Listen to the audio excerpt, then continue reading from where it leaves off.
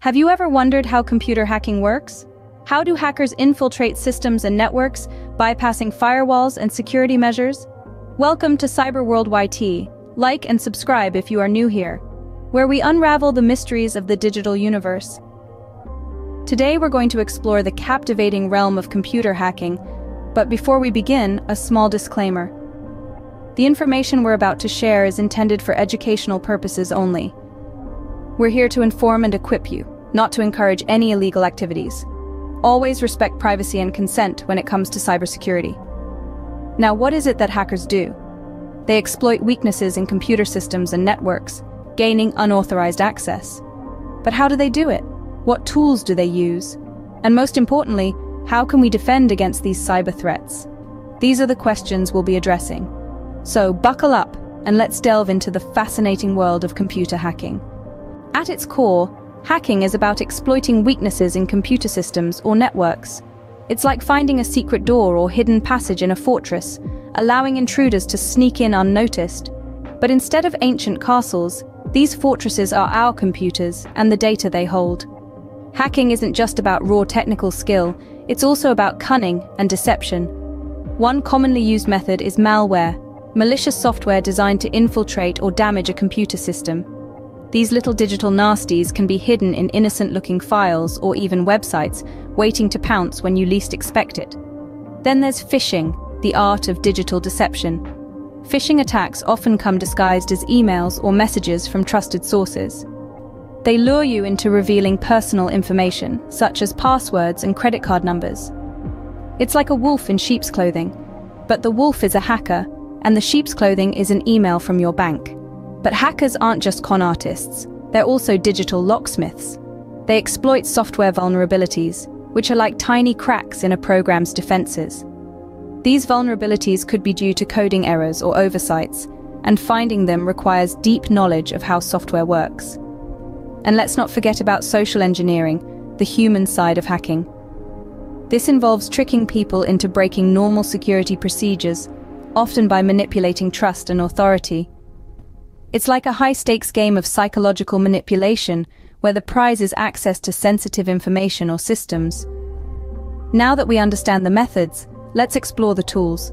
But remember, just as a lockpick can be used by both a burglar and a locksmith, these tools can be used for both malicious hacking and ethical hacking, the practice of testing systems for vulnerabilities so they can be fixed. In our next scene, we'll delve into the hacker's toolbox and see what they use to ply their trade. Hackers, particularly ethical hackers, use a variety of tools to test and probe systems.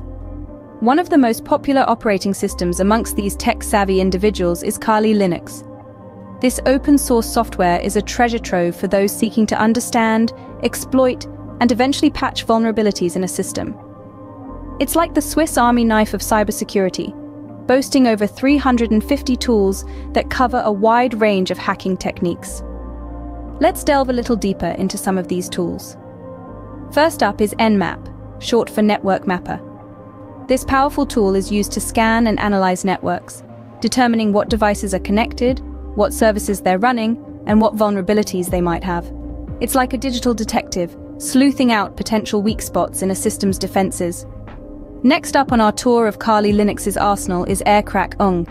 This tool targets wireless networks, testing their security measures. It can crack Wi-Fi passwords and monitor network traffic, making it a valuable tool for both hackers and those seeking to defend their wireless networks. Last, but certainly not least, we have Metasploit. This robust framework is designed to find and exploit software vulnerabilities. It's a bit like a locksmith's kit for the digital world, finding the weak points in a system's security and using them to gain access. Understanding these tools not only helps us grasp how hacking works, but also how we can defend against it. After all, in order to protect a system effectively, one must first understand the methods used to attack it. It's a bit like studying the playbook of an opposing football team. You learn their strategies, their tricks, their favorite moves, and then use that knowledge to build a stronger defense. So there you have it, a brief look at some of the tools of the trade. Remember, hacking isn't about causing harm or chaos. It's about understanding systems, finding their weaknesses, and ultimately making them stronger and more secure. In the digital universe, knowledge truly is power. The more we understand about the methods and tools hackers employ, the better we can protect ourselves and our digital assets. It's not just about knowing what a phishing email looks like, or understanding that a strange link in a text message could lead to malware. It's about comprehending the larger picture, the intricate web of digital threats that exist in our interconnected world. Being informed about these threats is a shield, a means of defense in a landscape that is constantly evolving, where new vulnerabilities are discovered every day. However, it's crucial to remember that we should always use this knowledge responsibly. It's not a weapon to wield against others, but a tool for safeguarding our digital world. As we journey through this cyber universe, let's make a pact. Let's use our knowledge for good, to protect and secure, rather than exploit and harm. Stay informed, stay secure, and always use technology responsibly. As we conclude our journey into the world of computer hacking, let's take a moment to revisit what we've learned. We've unraveled the basics of computers, explored the dark alleys of hacking, and even peeked into the hacker's toolbox. From malware and phishing to exploiting software vulnerabilities, we've seen how hackers can infiltrate systems. We've also looked at Kali Linux and its impressive suite of over 350 tools designed for hacking and penetration testing. Remember, the first line of defense against hacking is understanding. By learning how these tools and techniques work, we can better protect our digital world. Here at Cyber World YT, we believe in empowering you with knowledge to stay secure in an increasingly digital world. If you found this video helpful, don't forget to hit the like button, share it with others, and subscribe to our channel for more cybersecurity content. Until next time, keep your data safe and your network secure.